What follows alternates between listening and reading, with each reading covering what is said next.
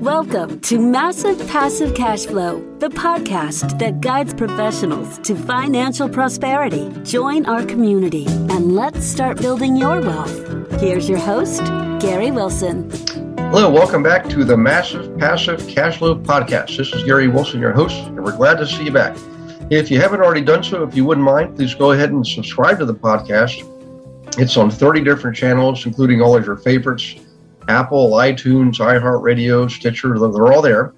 And while you're there, by the way, check out the new website, which is globalinvestoragent.com.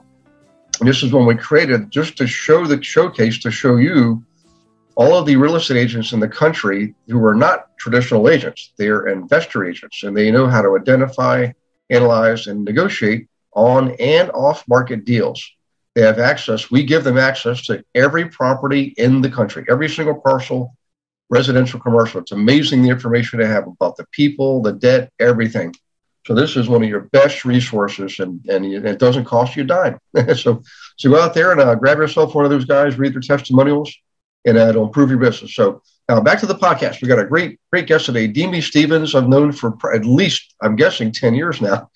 And she not only helped me write my first book, she's actually done all 7 of them, editing, publishing, the whole 9 yards, and 6 training programs. And so this is one, guys, definitely turn up the volume. And if you can take notes or record notes, do so, because you're not going to get a better endorsement than this one here. So for me endorsing Demi. So first of all, Demi, thank you for doing this. I know you're busy. I've worked with you enough to know you're definitely you're burning the candle at both ends a lot of days. So we really appreciate you spending your precious time to share your wisdom with us today. It's great to be part of your community and to work with you again, Gary. It's always a pleasure because, first and foremost, you remember how to pronounce my name correctly, and that wins you big points with me. Oh, yeah. I answer to a lot of the movie stars, Demi Moore and Demi Lovato. So, but I pronounce it Demi. It's from the Greek name Dimitra. She's, I guess, she's the goddess of agriculture and fertility. I have one child and I kill plants, so I'm not really doing her much justice, am I? I love it. So somewhere a Greek goddess is going like this, hold their head. I know, she's turning her head, but at least it's spring, so we're happy for all that she brings. No, it's a pleasure working with you because you're also a productive person, and you understand that people who are busy tend to be the ones that have the most impact on the world, and that's who I love to align myself with. Yeah. Oh, thank you so much. So for everybody listening, this is going to be a unique subject. Okay. Amy and I are going to talk about, writing books, creating training programs, and so forth in a way that helps you. It doesn't matter if you're a dentist, an engineer, if you own your own business, you own your own practice, and you're an investor, you should write a book. I'm telling you, and it's not that hard. When I first wrote my first one, typical mindset, my gosh, this is going to take months and years, and how am I going to do this and squeeze this in? I got all these other things. And I got a place down on Chesapeake Bay for the winter, so I could go out and when the sun's at the high noon and take the dog for a walk, get out on the water on a paddleboard or a speedboat, come back and finish writing. And I wrote the first book with Demi's guidance on how to actually outline it in 3 hours. Okay. And then I got 3 months left. So I wrote 4 more books. So just know this, you don't have to write War and Peace. You just write about you. It's your story and people want to hear it. It's more exciting than you think it is. So Demi, let's go. Before we get into details, would you mind just share a little bit about yourself? Because you're a fascinating person. A lot of people probably wonder, well, how did you end up in this genre? How did you end up doing this? Like, what was your path to get you here?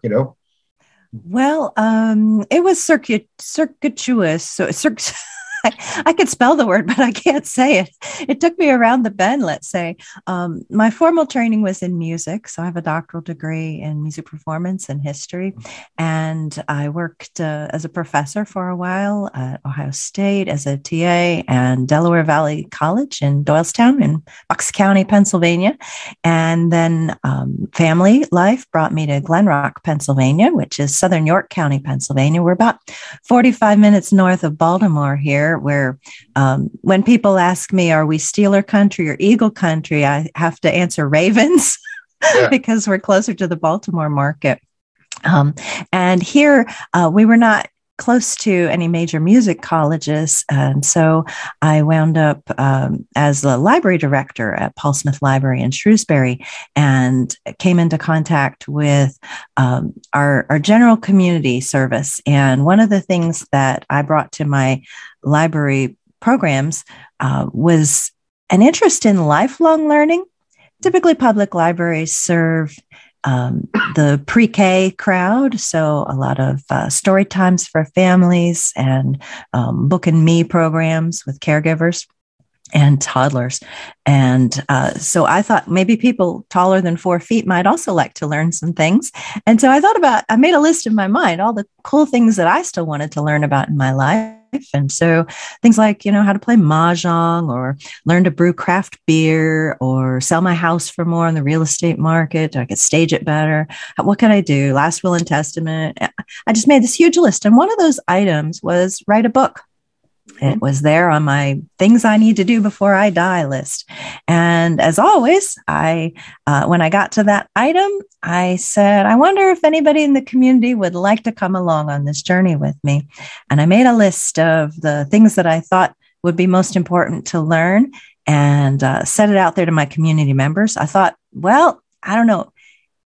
It feels like it might be a big commitment to people. And so I wasn't sure that there'd be many people sign up, but much to my surprise, we actually had to change our meeting space and grow it, because 56 people showed up at the organizational meeting. And that was just folks from within a 5-mile distance of my library. And I dangled this carrot for them. I said, hey, folks, we're going to teach you everything along the process. If you just keep showing up and do what I tell you to do, and you have a finished, tangible, marketable product at the end of this year, I'm going to put on the gala to help you launch to the world. And I just went crazy. I'll even invite a New York Times bestselling author in to headline for us. And that carrot really got people motivated. So at the end of that year, I don't know if you know anything about completion rates of courses out there. It's the proud number is 1% to 2% if you can get folks to finish. And I was thrilled. We had 35 authors finish their books and have them published in 12 months' time. And 25 of them were available on the same day to get together for a gala. Who knew we had to schedule around a Ravens bye day? I should have guessed that, really. It should have been in the plan altogether. But that brought me to an event where I was surrounded by my colleagues, people who were my age and older, who had finished that to-do item that had been on their lifelong list and had their books. And one of them came up to me afterward. He's about 6'2" and I'm just 5'2". So he put a hand down on either one of my shoulders and said, Demi, I can't wait to tell you my idea for the sequel. And I'm like, I think we're done. And he says, nope, we've got it all figured out for you. We've got it all mapped out. You're going to start a business where you can keep helping us.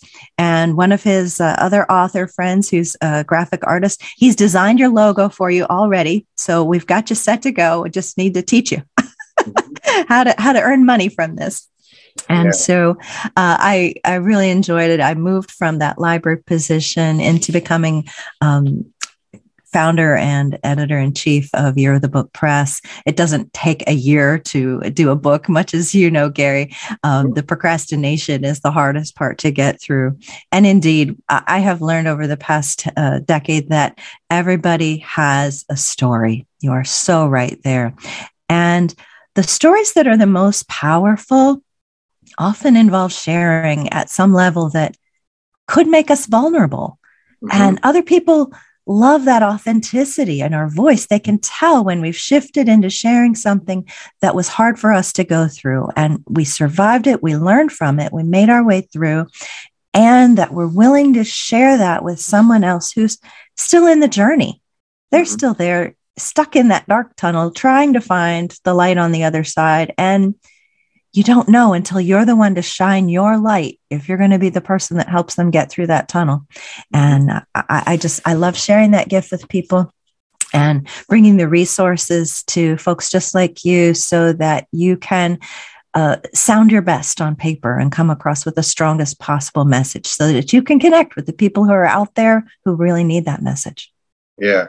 Well, what's amazing is when I first thought about writing a book, this was years and years ago. It was before I thought of it in terms of business.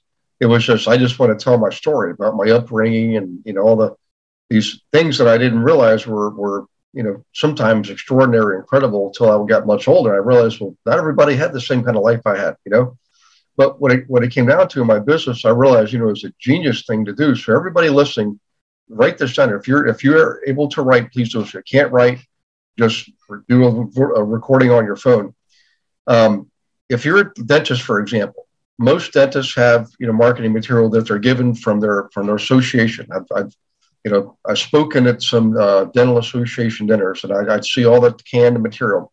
It's all good, but what's better is you having a book and tell your story leading up to and including how you became a dentist and what sets you apart from the crowd. And educate, teach people when you're writing your book, interject in there some actual factual things that people can use, because now it's relevant. It's relevant to them, personally relevant to them, because they've heard your story, they read your story about how you got to where you are, and you're giving them stuff they can actually use today. And I can tell you this, that book is not going to be thrown away like a pamphlet or brochure will. It's going to sit on their shelf or on their coffee table, right? And if you're really good, you'll have them share it with their friends and neighbors too.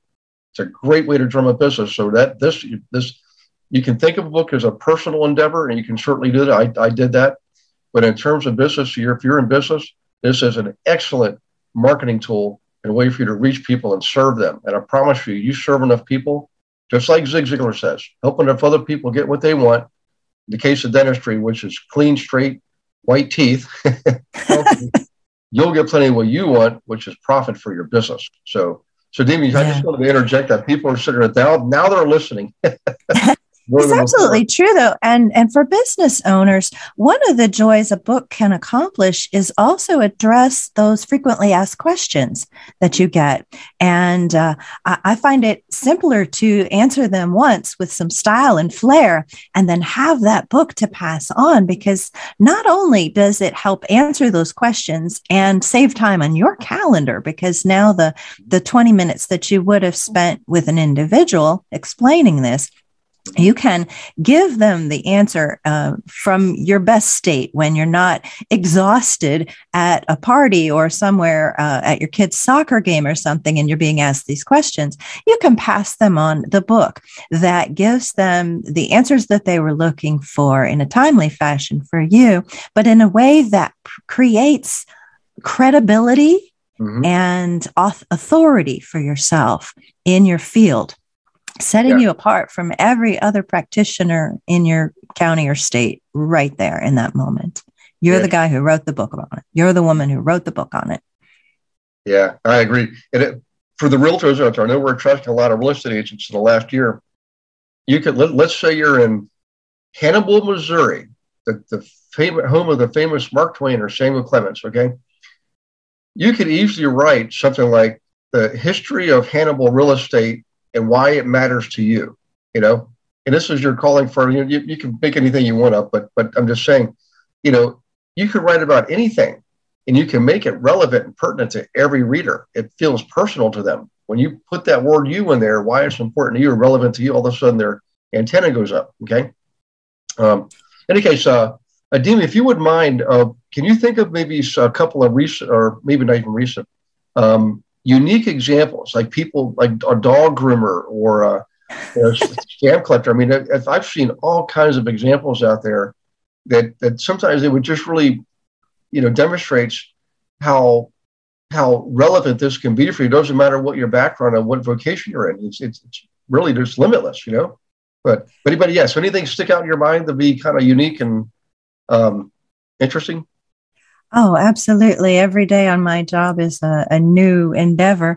I've worked recently with a broker, and real estate broker, in fact, who has assembled the agents on his team to write an anthology. So each of the agents contributes a chapter, and it is setting them apart in their marketplace. So they're based in Texas, and they make the book available to anyone who's looking to buy or sell a home there.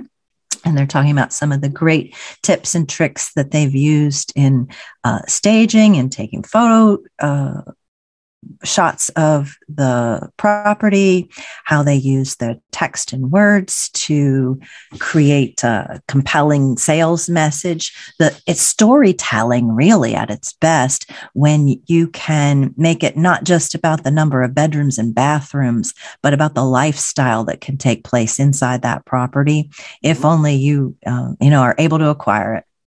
So I've super enjoyed working on that project.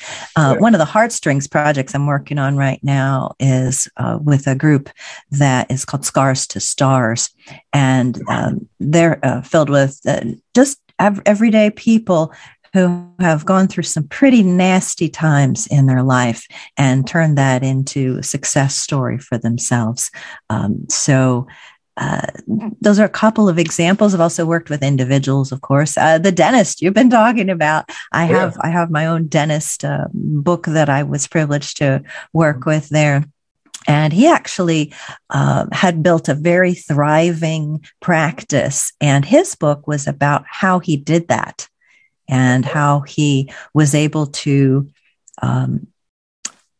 upsell various services that oftentimes people will turn down, like the fluoride treatment or whatnot, how to frame that for clients in a way that makes them want that, even if it's not included in their insurance coverage, and added to the value of his practice that way. And so he shared that with other dentists and created his own membership program based around the content. So the content came first, then we took as he made short video clips for each segment of his course, then we transcribed them, and I was able to edit them and then put them into a compelling order in the book, making the process super simple for him because he was simply repurposing content he already had. Yeah.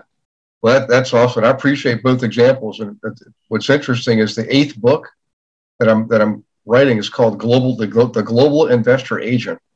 And you just maybe gave me a really, really good idea, which is I have agents in over half of the United States, and I could have them all contribute, and we could even give them the option of saying, look, I'll create it, I'll pay for the development. But if you're, in Colorado, you could create a same version of the book, but that agent would put their picture on there and their name on there, and I would be a contributor to their book. We share all the same content. Is that, boy, I think we're going to present that. I know you're teaching class with me tonight. I think, and then they can go, then they'll see that they can do it themselves and then likely write their own, It opens up a ton of possibilities. And there is something powerful. We talked earlier about how busy people get things done. There's something about the writing muse, visiting people who get things done. And once that muse sees you being productive and writing and putting out your message to the world, she's going to nudge you even further. So I think that's a terrific idea of how to get people engaged at a quick level that feels less scary, perhaps, and open them up to the possibilities. Yeah, terrific. We'll be right back with the Massive Passive Cash Flow podcast after I invite you to Monday Night Live.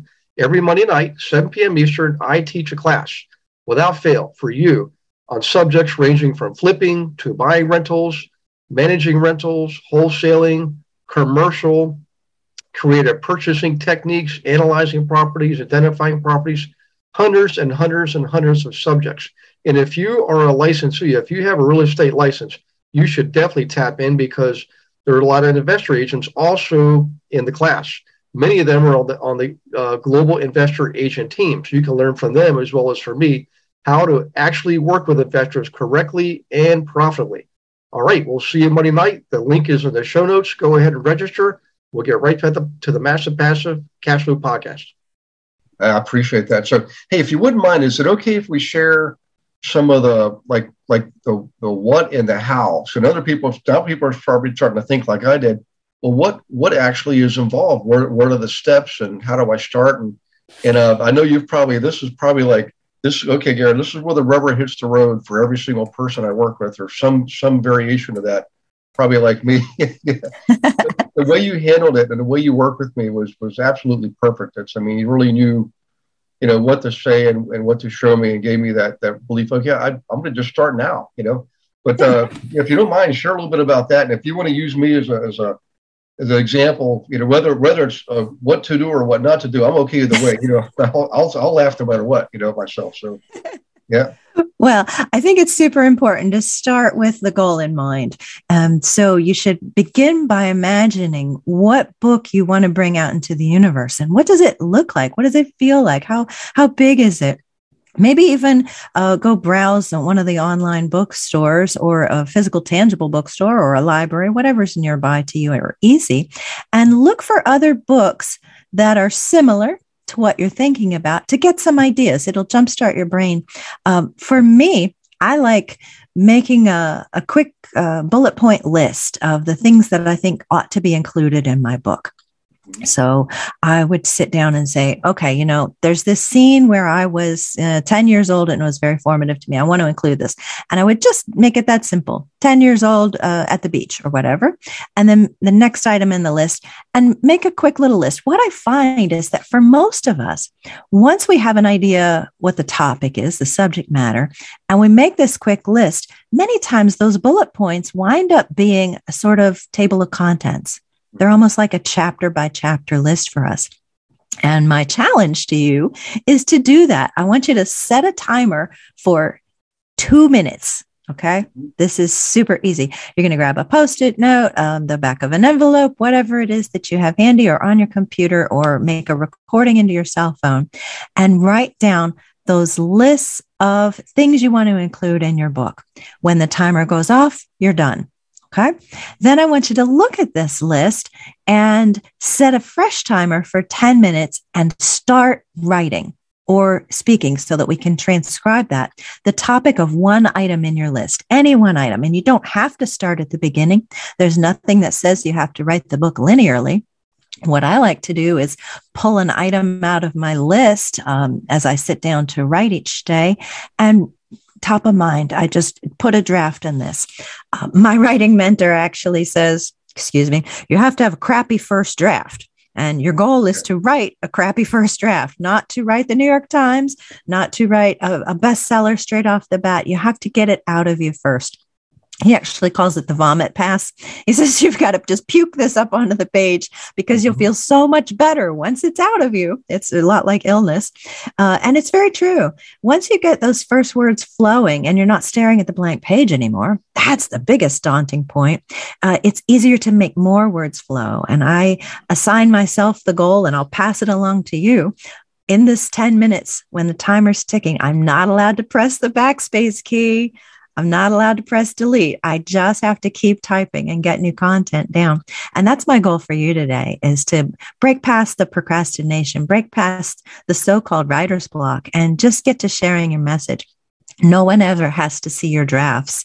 This is not going to hit the prime time. I don't want you to compare your writing in this first draft to the New York Times bestsellers, because they have their own behind the scenes garbage that they have hidden from you. They're not going to put it out front stage, and neither will you. This is for you to get started. And believe me, I have seen the backstage clutter of those New York Times best-selling writers, and it looks very much like vomit on the page. So feel comforted by that we all go through it. It's a universal struggle, and just show up and get into the game. That can help you get through all the way through the first draft. My second piece of advice, beyond getting the chapters down and starting to write, is that you keep writing. Don't go back and try to edit your first chapter. And don't go back and try to edit any of these chapters, in fact. I know it can be a huge challenge for you, but it will be also what sets you apart, because you will finish your book. What I want you to do is keep drafting your vomit pass chapters until you get all the way to the words "the end." When you feel like you've hit beginning, middle, and end of your vomit pass, that's when you are ready to relax and claim the achievement of being part of the 1% of the world that finished the book that they put on their list. A survey found that 81% of people in the United States want to write a book before they die, and only 1% of them finish those books. Even fewer get published. So my challenge to you is to be a 1%er this year. Join that club, because it's closer than you imagine. It's within your grasp. So keep writing till the end. And once you get there, the joy of not editing until that point is that when I've worked with authors who came to me and have edited their first chapter and re-edited to the point where they're moving commas around between, draft 7 and draft 8. It's sad, really, because they haven't finished the draft. They don't know yet how it's going to end. And in so many ways, if you don't know how it's going to end, you don't truly know how to frame the beginning. I liken it to going to the optometrist. And today I wear glasses and I have a pretty powerful prescription. But let's say I go to the optometrist and I spend buku bucks, and my optometrist should write a book, honestly. I spend buku bucks on these great glasses, but tomorrow he tells me I need cataract surgery. That's the equivalent of editing my first chapter over and over and over again before I get to the end. I should have just waited and had the surgery, then get my prescription tested at the end. So keep writing and seek out help. You'd be amazed at how many people around you are interested and willing to hear drafts of your story, to help you out along the way, and to recommend folks who can work with you and get that to the finish line, depending on where you are. And I'm happy to also refer other people if you and I aren't the great fit together, but you should absolutely consider writing a book, because there are people out there who need the lessons you've learned the hard way. Yeah. What's interesting is, Demi, when I first started writing, and you said, hey, you're really just do an outline for now. What are the key points you want to get out there? And so I wrote that down. And then when I started writing the actual writing part, what was so cool was it's like I turned on the faucet just a little bit, and then it opened up, and it just came out. I mean, I just, like you said, I just went nonstop for 3 hours, and it's amazing, isn't it? It's like when your water faucet behind your house freezes over winter, and you turn it on, and nothing comes out, and nothing comes out, and nothing comes out, and then the temperature rises, and all of a sudden it's a flood, and you just need to stay in control of the flow. And that's how it is with the words too. Once you get going, it's amazing. And I don't know how. I'm not obviously a scientist or a medical doctor who specializes in our brains and what our minds function, but I will tell you, if you're really listening to this and you're interested, just keep this. This is going to help you make you feel a lot better. Somehow or another, the way our minds work, when I would start writing about a particular subject, it's like the layers of an onion coming off, and it's revealing more and more. And that reveal keeps going, and you find yourself going down this path of one subject that in your mind an hour ago was just maybe a sentence 60 seconds long. And here you're writing an entire, half hour, 45-minute chapter on the one subject. And if you have your outline, it's easy to go back to the next part of your book. And that's what happens. It's actually, if you're believe in God, it's like God just takes over.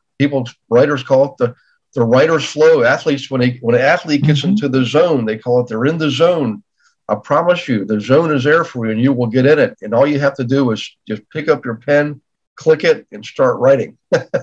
This practice works very well in real life, day-to-day life as well. I actually teach a time management course for writers and for humans, really. And the same process is at work there, where I put a Post-it pad in front of someone and a pen, and I tell them to write down all the things that they know they have to do. And each Post-it gets its own item, and we stick those Post-its up on the wall. And it's amazing that once they get through the items that have been weighing down their headspace, how free they become to think of the other things that they've wanted to do but couldn't focus on because they were too busy reciting that list, the brain being a protector in one sense, trying to hold on to what is absolutely necessary. And once those are out of the way, once you've freed it through writing, the brain shows up then to provide the next tier down of the things that you've been working toward, but that weren't available to the top of mind, to your conscious mind. It was holding it in the subconscious, waiting for you to still fulfill those dreams that were in there. Yeah. And writing your book is like that. You clear out that top level, and your miraculous brain and God show up to show you what's next and where to take it to. Yeah, I agree. Hey, if it's okay, I know we're getting short on time, but I want to have people walk away with the idea of like what, the practical matters, like what, when you have your draft and it comes to editing and then publishing, and there's the, I think it's EBIN or EIBN number and things like that. What are some of the behind the scene things that people should know who are pursuing this, Absolutely. So an ISBN number is International Serial Book Number. These are like social security numbers for books. And every book has one, and most books have more than one because they identify not only the title and author itself, but the format that the book is in. So if your content is an ebook, that'll have one ISBN. The print paperback will have an ISBN. The hardcover will have an ISBN. An audiobook would all have their own unique numbers for that. If you live in the United States, there's only one agency that supplies these ISBNs. It's called Bowker, and Bowker charges $125 per ISBN. So you can see that would add up fairly quickly if you have multiple formats for your work. But you can also buy them in packages of 10 or 100 or so on. Working with a publishing house or a small imprint, usually that publisher will supply ISBNs for you. So that can take a headache away from you because there's filing that goes along with it. However, the two major platforms that I recommend authors consider when putting their books out also offer options for free ISBNs. If you're a Canadian resident, your Canadian ISBNs are free. So do research what's most relevant for the place where you live. But here in the United States, the two platforms that I recommend are KDP, which is Kindle Direct Publishing, which is a division of Amazon. And that will get your book and ebook available in the Amazon marketplaces around the globe, but also Ingram Spark. And ingramspark.com will allow you to hit all of the non-Amazon places where your book might be sold. For some people, one is enough. And for others, you want to utilize both platforms, depending on your marketplace and your goal for your book. If your goal is to have print copies in your waiting room so that your clients can pick one up and read and take it home, then you can choose whichever one you like, or you could even go with an independent printer just to have copies of your own. So basically, working with an editor is a process that I think needs to involve some level of trust, because you're trusting someone not only with your words, but with your stories. And again, when you've shared the most powerful stories, they're ones that make you vulnerable. And so you want to vet your editor and make sure that there's someone who is going to treat your words with not only professionalism in terms of making you sound the best on paper that you possibly can, but to also treat them compassionately to make sure that they're not changing your voice. Ultimately, the book doesn't need to sound academic. It needs to sound like you, like you're having a conversation with the reader that is, the comforting mentor that they always wanted to meet. Typically in editing processes, there's many variations out there as there are humans on the planet, but it can work in one of two ways. Either you go line by line through the whole thing, or maybe you have a relationship with your editor that you give them the rough draft content and then they come back with clean copy, and then you make updates to that. This is probably the simplest fashion. If you do have that working relationship with a great editor, that they come back to you with clean copy, you make your additions, corrections, and return them. Then it can go to formatting. I love this part. This is one of my favorite parts, to make the book look and feel as rich and powerful as the stories that you've created for inside of it. So you can use other books that are on the market as examples, as a template for how you want it to look on the page, where the headers and footers go. Are there design elements? How even down to how large the book is in terms of its finished dimensions. Trade paperbacks, for example, are 6x9, whereas mass market paperbacks, you might think of them as the Harlequin romances, are typically 5x8. So look at other variations in the genre that you want to publish in and move forward that way. Then these two platforms that I mentioned earlier, kdp.amazon.com and ingramspark.com, will walk you through creating an account and uploading your files.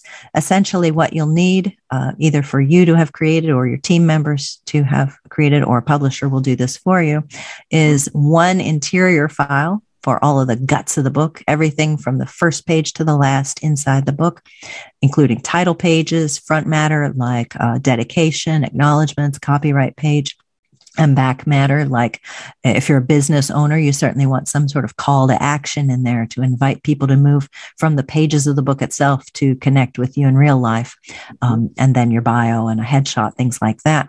And then you also need a second file that you'll upload that is the cover of the book.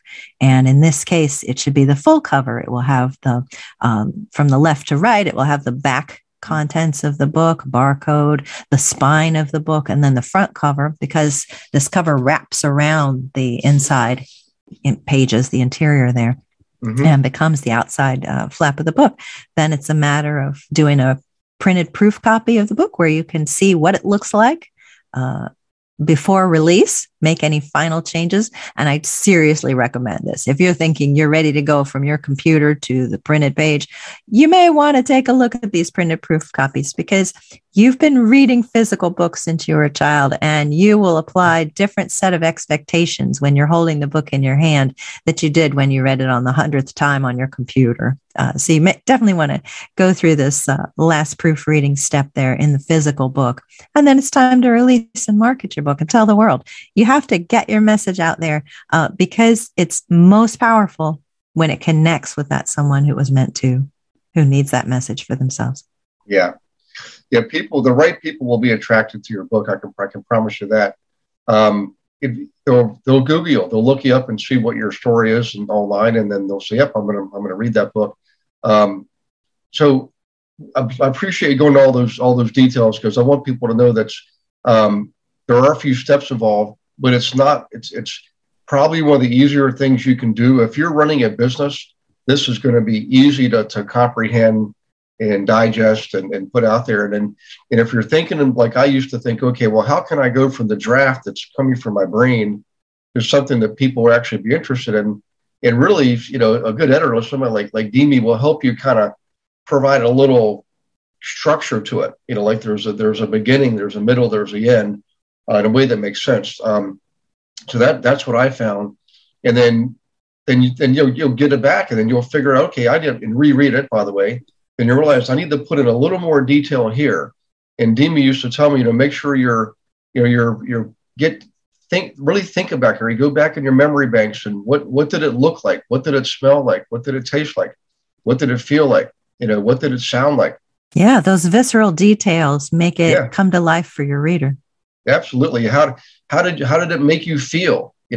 Things like that. I mean, that comes in second, and it doesn't really take that long.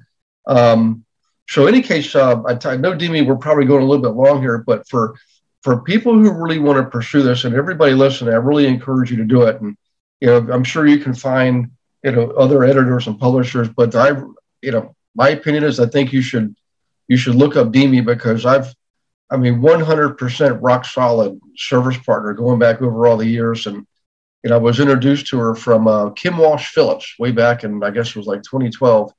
I was learning Facebook from, and she's the one who said, you really need to write a book. And I said, I've actually started one. I'm just like stuck in the mud. I don't know what to do, where to go. She says, you need to call Demi. Demi is a great unsticker kind of person.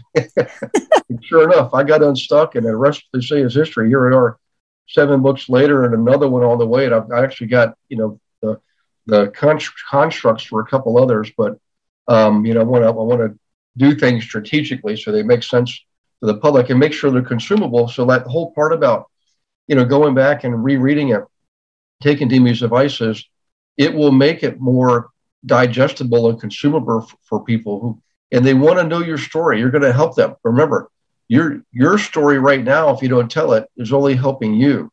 And we have an obligation to serve others. And once you start it, you will never get feedback and fulfillment, I promise you, than you'll get from helping others succeed in their endeavors too. So actually, writing the book is also cathartic for yourself, because you remember details that you've pushed past or forgotten. And I think it many times, just like teaching a subject, you learn it better once you've tried to teach someone else. And so through the process of writing this, you also refine your own process. Mm-hmm. Absolutely. So, hey, Demi, or if you don't mind sharing, I'd love for people to be able to find you, look you up online, and if there's anything you can share with people, like sometimes there's little things like the way you start a sentence or keywords you should be using, things like that. If you don't mind sharing, we can put Absolutely. it on the show notes for everybody. Yeah. So okay, you can find me. I'm Demi Stevens. That's DEMI, Demi, and Stevens with a V. My company is Year of the Book Press, and you can locate it on the web at yotbpress.com.